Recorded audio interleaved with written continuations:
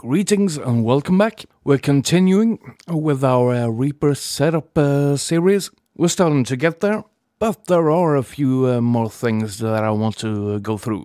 One thing that's definitely a life saver. An important one is choosing how you want Reaper to start up.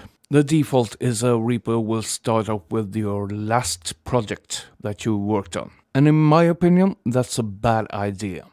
Because what will eventually happen for most of us at some time or another is you get a crash, either because of a corrupted project file or a plugin that acts up and just crashes the whole program. And when you try to start Reaper again, it crashes before you can do anything. So what we want to do is set Reaper to start up with a blank project. I'll just show you quickly how you do that. Go into Preferences and the General. And right at the middle there, you have Startup Settings.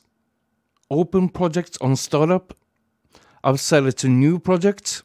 I think I'm going to change that one to this one. Ignore default template. I don't have a default template set, but you can do that if you always start the same way. But as I vary between recording and mixing and editing and stuff like that, so I generally want to start with a blank one. And just to show you how it works,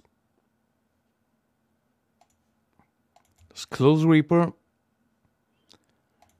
and open it back up. And there you have it. The next thing we're going to be doing then is setting up autosave. Under Project, before we set up the autosave, we're also going to create backups. When we do save manually, this means we can go back to an earlier backup if our project gets screwed up along the way. I prefer this one, which is keep multiple versions. This means that all of the various backups we've saved along the way is kept in one single file. And when you want to open that, just double click on the backup file and choose which backup file that you want to open.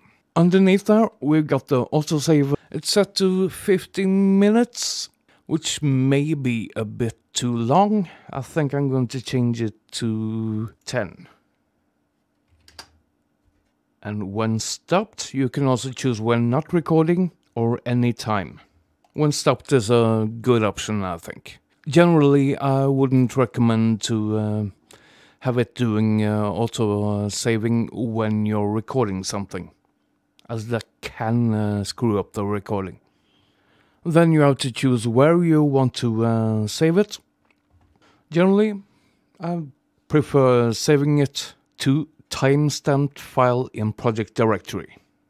You can also choose a specific directory on your computer, but I generally like to keep them together with the other files for that project.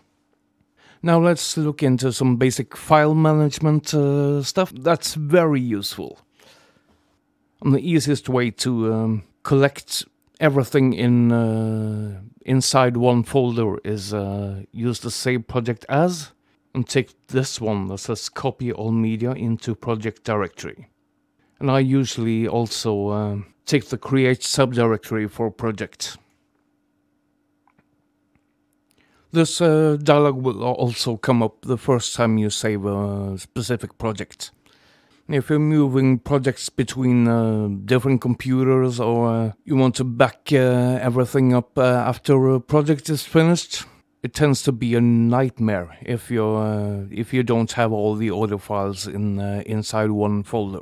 And going forward, to clean up the project directories, we can also use some folders inside the project. So we're going to project settings first and media. And here we have the path to save media files.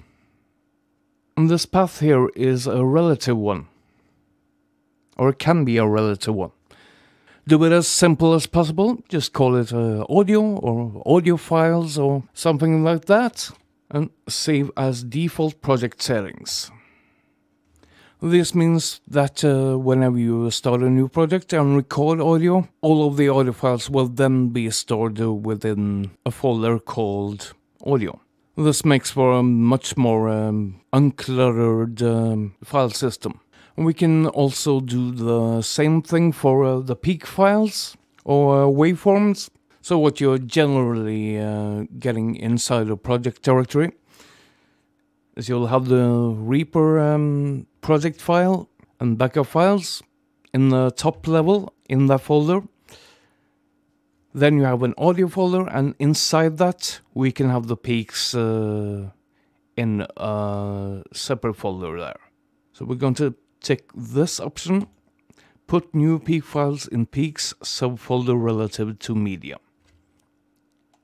So we can create a new project file just to demonstrate. I'll add a 3 towards the end there. Create subdirectory, copy all media, save.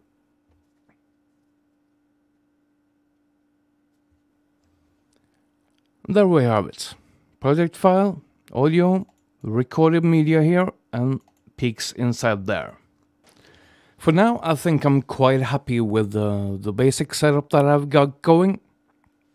Plenty more videos to come on using the software. Hope you found the stuff in this video helpful. Do consider subscribing if you like the videos I do here. Ask questions if you have them, and I'll see you next time.